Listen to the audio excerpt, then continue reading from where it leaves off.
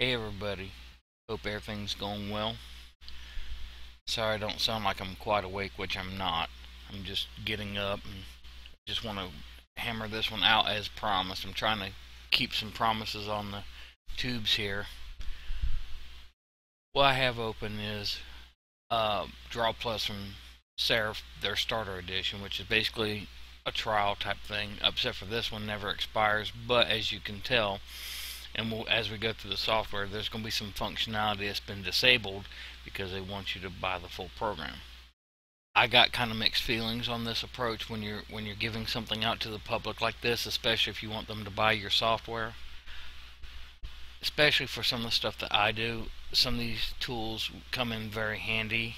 So if you're just looking for, something that's just kicking your game up a little bit and you don't mind some of the limitations, and cool. Otherwise, people like me who deal with the software pretty much daily and you need some of these functionality, it would be nice to test it before you buy it. And that's the only thing I got to say, Serif, is it would be nice if you can come out with some way of making like a trial edition that will work for so many days, and then go ahead and see if people would like to buy it, or bring it down to an edition like this where you can just use it with very limited functionality. That's just an opinion. Now, this program here, the reason why I'm looking into it, folks, is because my wife is wanting to start to do some things with the Cameo cutter, and as I already kind of complained about, bellyached, however you want to say it, about their software that they come with the Cameo cutter, Silhouette Studio, it is limited. So I got this because CorelDRAW is way too advanced for what she needs, but she still likes to do some pretty cool designs, and that's why I was looking into this. So let's go ahead and just kind of fool around here real quick. And the shapes tool, I do kind of like that, and I kind of like how they put the dimensions on here. Right here you can change the corners. I do like that. Now the one thing I would like to see, and there might be a way to do it, I just haven't figured it out yet, is to only do like one corner at a time. I'm holding down on my modifier keys right now to see if I can get them to do it. Looks like it's all or nothing, which that's one thing I kind of don't like, but I do like how it is interactive on screen. But you do have all sorts of different ways of coloring in the object. You got color wheels, color boxes, sliders. So whatever color space you would like to work in, it is pretty self-explanatory here. Swatches, you can do document swatches. On the newer versions, you can actually bring in a photograph, get a color palette, and design with that, which I think is very nice. Different transparencies, and you can do different transparency through the tool. And then you can do different things with lines. Now the one thing which is kind of weird, one of their other pieces of software called Craft Artist 2 does, this one doesn't do, and I think that, Serif, this will be a great thing for you to add for the graphic designers, is the offset feature for that line. Basically what that does is kind of like the offset feature in Illustrator, where it can take the actual stroke and you can either move it in or out without having to draw another stroke and then delete the original and everything else. That would be a feature, Serif, that if you put in here, awesome. But you get a decent set of starting brushes here, and of course there are ways to make your own. You're very limited on your effects. See, we can kind of hover over these and it's changing the interior of that. But when you get the full program, you'll be able to change that, and I'll tell you why that is because over here, if you look at the effects button, it's in red, along with this button, the blend tool, the envelope, perspective, and roughen tools, the instant 3D tool. Some of these tools up here are red out, so a lot of the tools are kind of blocked out, and that's neither here nor there. But again, I use an enveloping pretty hard and heavy. So that's one thing. And the effects tools, which from what I understand kind of look like Illustrator's effects tools that you'd use in the layer palette, I can't test those out again because I'm blocked from them. I cannot also add pages. You're only kind of limited to one page here. If I bring this up, you try to add pages, whereas it insert pages, see, it does that. And anytime you click on one of these red things in the Starter Edition, you get a plug, here it comes, for version 6. Now, it's probably hard coded in here, but another thing, Serif, if you would please do so, maybe base this on a little bit older version, but still, disable it however you want, but put a different plug in here, please, because I did like some of this thing works, and I'll demonstrate it in just a second, but come on now, 6 and y'all are at 8. That's a little iffy.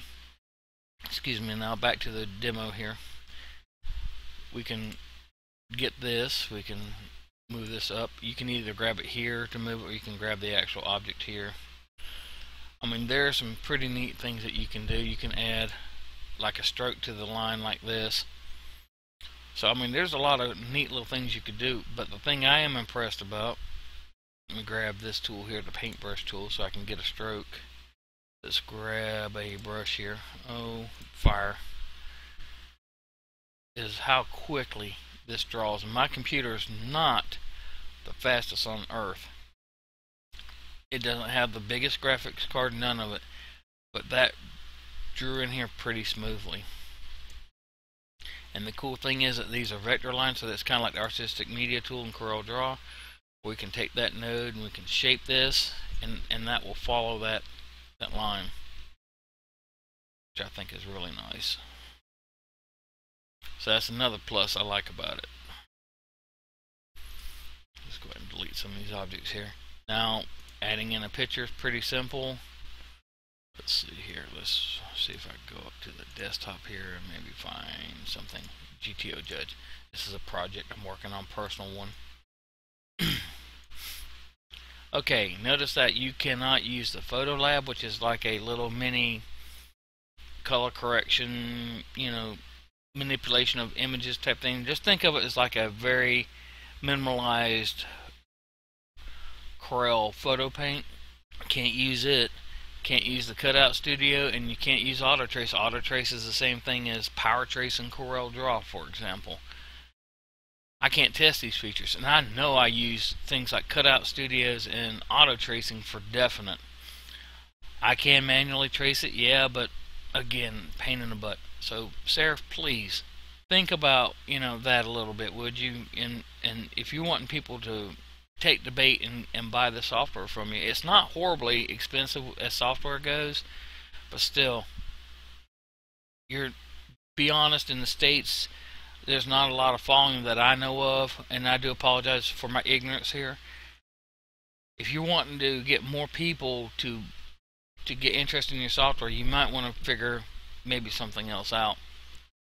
Now, I will say that I am thinking about getting this, but for a starter edition of software, it's not the most, what am I trying to get at here? It's not the least feature packed, it's not the most feature packed. It's kind of in between. But they do allow you to do some pretty neat things, like, for example, I'll stretch this out a little bit. We'll make this thing into a picture frame here, into that object I drew earlier. There we go. And we'll set it down in there. Bring this to the back here. Okay, there we are. Now we'll select that, hit Shift, hit that, and we're going to hold down on that and crop to the top object. There we go. So now we got a little picture frame. So there we go. I mean, you could do some stuff like that. You can select the objects, or you can crop, do what you need to do. You can uncrop. You got your properties up here. You got some picture controls, but not a lot. So folks, for a starter edition, it's not bad. A lot of it is intuitive on how to use it. Now, the one thing, let me see if it's in this one. It probably isn't. Yeah, it is. The contour tool here, this is one thing I will say, Serif, is I like to see that more interactive. I personally like the interactive contours along with the manual control, but this tool does work, and it does work very nicely. It does get the job done, where some tools, some programs actually do not have this. You got to kind of run an outline, and sometimes an outline and a contour do not work the same. So kudos for that. So yeah, like I said, folks, this is a very basic little rundown, a quick little rundown of my thoughts on it. Again, I don't have nothing against Serif. I just would like to see their demos that the public can see before buying actually be fully functional for a limited time, kind of like Corel does and Adobe used to do. I think Adobe still does, before you buy, because even I think this one, last time I looked it up, was about $120 for the full program, which, like I said, ain't bad for a graphics program. But again, when you're on a limited budget and you're trying to get moving, if you want to step it up from the free software on up to something a little bit different, where you can maybe get some different palettes and stuff like that, like for example, if you're starting to work with Pantones, this program does support Pantones. It's kind of hard for people to take that plunge and not see if everything's going to work. I know you offer a money back guarantee, but again, some people abide by it, some people don't. So that's just my opinions. And folks, if I do bite the bullet and get this, I'll let you know, and I'll even do some demos on it. They have some demos up, but maybe I could do some more creative ones about this program. Alright folks, I'm going to get off of there. So I'm going to figure out what I'm going to do for the next one here, folks. I'm going to be probably busy for the next while. It seems like everybody's wanting my time right now, so it may be sporadic at best, or another early morning one like this. So I apologize if I sound like I'm asleep and whatnot, but I haven't gotten that morning Joe down me, and because of it, I am not awake. So folks, there we go. This is just kind of my points and views of the Serif DrawPlus Starter Edition. And if you did buy the program, let me know what you think of it. And as always, I appreciate the few of you that subscribe to me. And yeah, I do hit and miss, but I do what I feel interests me, and it's more like my video diary, I guess.